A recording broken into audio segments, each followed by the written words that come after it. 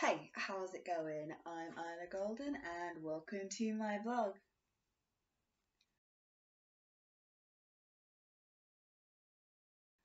Alright, okay, so, um, last time I sat down to record one of these, I forgot that I needed to do my March roundup. So the one that I've actually recorded is now going to be next week, and I literally only realised it when I came to editing it today, so I'm literally going to be recording this now and then editing this and then, and then getting this one uploaded to release on Friday and then the other one uploaded to release on the following Friday. So I'm still on track, but yeah, it was a little bit annoying when I was like, I should have done a monthly roundup. I think the reason I kind of forgot was because the last two vlogs had been sort of like talking about my 2 weeks off and stuff like that. I feel as though I've kind of done the monthly roundup, and then I was like, oh no, technically I haven't really done the monthly roundup yet, so I should do it properly. So obviously the biggest thing that happened during March, or the biggest, the biggest thing that happened during March is that I had 2 weeks off. I don't usually take 2 weeks off in a row. I used to take off like 9 days at a time on the previous way my company used to do the holiday system, but because they've altered how they do it slightly, I'm now sort of like just taking off a week at a time, so that it doesn't throw things out too much. I think like the old way it used to do it, where it would like take the time into account and then put on an appropriate number of days, but now it like treats the 2 weeks as two separate weeks, and it just doesn't end in a bit of a confusing way. I mean, that's also probably down to another change. So it probably had started doing it a little bit like that before, because it used to be that our weeks worked from, or our pay weeks worked from um, midnight on Saturday to midnight on Saturday. So like the Sunday would technically be part of another cycle, therefore part of another week. And they've altered it, so it's midnight on Sunday to midnight on Sunday. Um, so it makes a little bit more sense, but like the way the holiday sort of has altered, and when the way the holidays altered and the way the working week, or the pay periods have altered, has resulted in a situation where it now makes more sense to me to like do Monday to Sunday weeks rather than doing like the Saturday and Sunday before and then having the week after the Sunday. As a sort of like a 9 day off. So I haven't actually taken off 2 weeks together ever. So this is the first time I like had like 2 weeks off together. So obviously that's like the biggest thing that's happened this month, is that I had half of the month off as holiday, which was very nice. And obviously I've talked a little bit about the things that I've done in those couple of weeks, which was like seeing the family during the first week and getting to spend time with my little niece, who's a proper little girl now, and obviously getting the new tattoo done, which, as you can see, is, I mean, it's still not like fully healed yet, in the sense of like I'm gonna keep treating it like it's not fully healed until I've had it for like a month, just because it is just because I'm working in a hot environment more than anything else. I'm working in an environment where it's not been like knocked, but it's been knocked a few times, so it stings quite often, stinging a little bit by the time I finish work, and it's not really that much I can do about it, because it's healed enough where it's not gonna like damage it necessarily, but just to sort of err on the side of caution, I'm gonna do like the full month of making sure I moisturize it and stuff, whereas I think with the other ones, I think I only did it to the point where it stopped like looking really dry and flaky. So yeah, I'm gonna give this one a little bit extra. But it is mostly healed at this point, but you can still sort of like see little scabby areas when you like twist it right in the right kind of light. So yeah, that was like the first week was like really good, and then obviously the second week was the holiday away with a cute friend, which I talked about last time, so I'm not gonna spend any time really going over that because I've already given like my thoughts about that. But obviously there were a couple of weeks that I was actually in work before my 2 weeks off. Most of that was just me being in pain because of my jaw. And yeah, Yeah, it's just kind of been like that really, sort of for this month, where like, half the month was me being off work, doing like lots of really fun things, not really wanting to go back to work, because whoever wants to really go back to work, even if you don't necessarily hate the job. Um, and then the prior half of that was me really needing to have the time off, because like I was in a lot of pain, like certainly towards those last few days, and certainly during that last week, where, as I mentioned before, I wasn't feeling 100% well because I had a little bit of a cold. It was a cold because I did test myself for COVID, so I know it was not the COVID.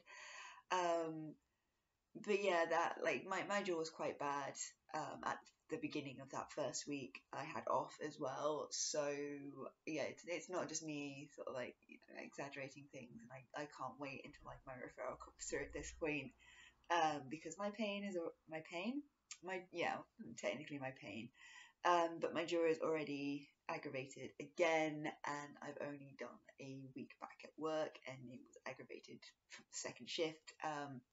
But I talk about that a little bit more in in the vlog that I've already filmed. So again, I'm not going to go into too much detail with that. But yeah, all in all, it's been a fairly good month. I always have a bit of a soft spot for March, even if it's not necessarily been the kind of March that I would like it to be, because March is the month when my birthday is, and let's face it, who doesn't like the month where their birthday is? I mean, yeah, I know there are a few people who don't, but like generally speaking, most people appreciate the month that they were born, and I'm definitely one of those people that appreciate the month that I was born. So it's definitely been a really nice month. It's been really nice having those 2 weeks off. Although I did feel like I needed another week off afterwards, just to rest from doing stuff, because usually when I have a week off from work, I don't do anything. I actually rest, like, funnily enough. Whereas this time, because there was so much stuff that I wanted to do, it kind of came at the expense of me getting the rest that I'm used to getting from my time off. So although I'm rested in the sense of like mentally and emotionally, I've not really had the level of physical rest that I would normally get. And a part of me is wondering if that might have attributed to my jaw sort of playing up so soon again after going back into work. But I'm also suspecting that might be related to noise, related to heat, related to the fact that I yell in work. I have noticed that I have noticed people who keep asking me to repeat what I'm saying. So I think because I've been used to sort of like talking at like a normal volume for 2 weeks, not being in work, going back into work, which is a very noisy environment, um, I'm not being as loud as I was. And I think part of that's probably because that was me resting my jaw by not being as loud, and going back to having to shout and having to be loud, and it does move your jaw, and it does put a lot more strain on the muscles when you are trying to project a bit more. So I think it's a combination of all those things. But like, as you can see, like, I had really good time, and then I went back to work and I was in pain within 2 days. So yeah, it's great. It's great being me. It's so much fun. Um, so for that reason, I feel like I needed another week off, just to not talk, just to sort of like be on my own, like be in my flat, just not do anything. I mean, obviously I'd have probably had to do a little bit of talking here and there, but to primarily just be silent and actually rest my jaw, because I did not really get the opportunity to do that, because there were so many other things that I needed, like I wanted to be doing, and that required communication.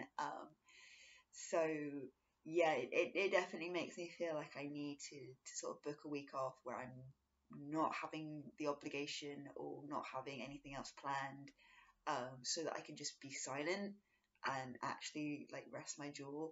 But at the same time, I'm also like, well, I'm on the waiting list for the jaw specialist, and it does work a little bit to my benefit for it to be this kind of situation. It's not fun. It's not at all pleasant to be in pain like this all the time. But at the same time, it means there is an issue there, and I'm kind of interested to see what they'll sort of suggest at this point. I definitely think